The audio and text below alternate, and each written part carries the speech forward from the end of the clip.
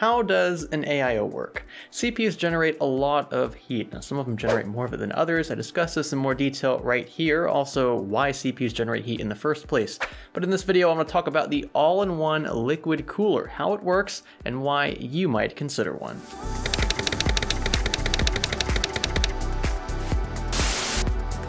Our model and example today is the Aural P7L240. This AIO boasts a 240mm aluminum radiator, copper CPU block, and full-on RGB support. You can even fill it yourself, which is rare for an AIO.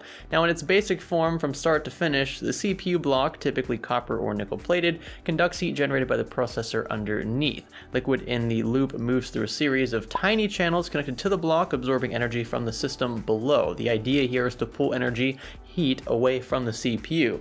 It is then pushed through a tube to the radiator where small channels run on one side from top to bottom and then from bottom to top on the other. It is here where tiny fins pull energy away from the heated water and where fans aid in transferring this waste heat to the air. Contrary to their names, radiators transfer a majority of their heat via the process of convection, not radiation. Now, most of these AIOs have a small pump hidden in the CPU block, which is responsible for churning the fluid. Without it, water would lose its transferable abilities, and the closed system would become extremely inefficient, which is not what we want. The liquid in most AIOs is water-based because it has a relatively high heat capacity, meaning that it can absorb large quantities of heat before it physically becomes hotter by 1 degree Kelvin or Celsius or Fahrenheit, depending on your units.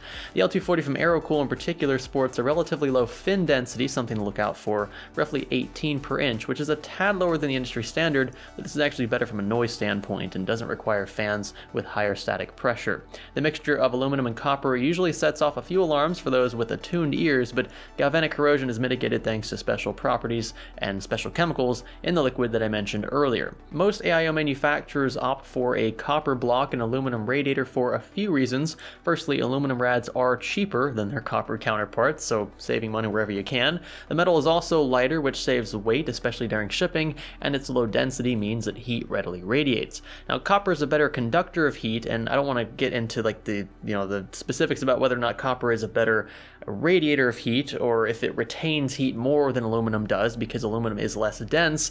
But what you should know is that copper is generally not used for radiators of AIO calibers because it just is more expensive overall. Now, pay close attention to this part because this seems to get so many people confused and aggravated.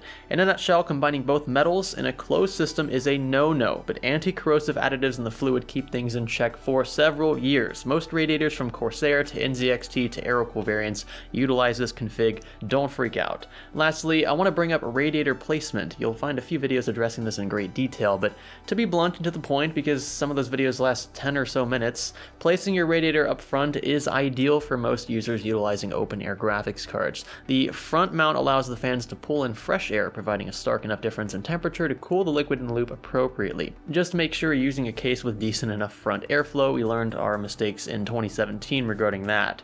By the way, for those still watching, I want to ask all of you a question, whether or not you prefer AIOs in general or air coolers. Now, I understand the arguments for both. I have used both, and I can say that it really depends on the system, it depends on the budget. In most cases, I would prefer to opt for either a really beefy air cooler or an AIO that doesn't cost more than about $100 or so US dollars. The reason why I think that that should be the cutoff for an AIO is because if you want to spend any more than that, you're usually not paying for the extra TDP, right? The ability for the AIO to take more heat from your CPU, which would give you better overclocks. Most of the time, you're just paying for added features like RGB support and better fans, maybe something along those lines, or maybe a quieter system.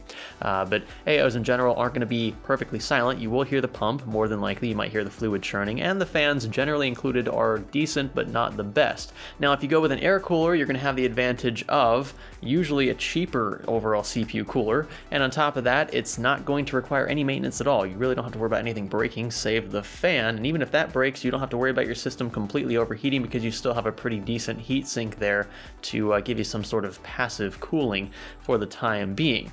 That said, they can get pretty loud, and most of them too do not include very very nice fans. What I can say about the L240 from Aerocool is that this thing is actually pretty good for what you're paying. A bit pricey, but you do get to fill the loop yourself if you want to get really fancy with it, and the RGB support is something you're paying an extra for, but it's going to look pretty darn good in your case. If you like this video, be sure to give it a thumbs up. We appreciate it. Thumbs down for the opposite. Click the subscribe button if you haven't already, and stay tuned for more content like this. This is Science Studio. Thanks for learning with us.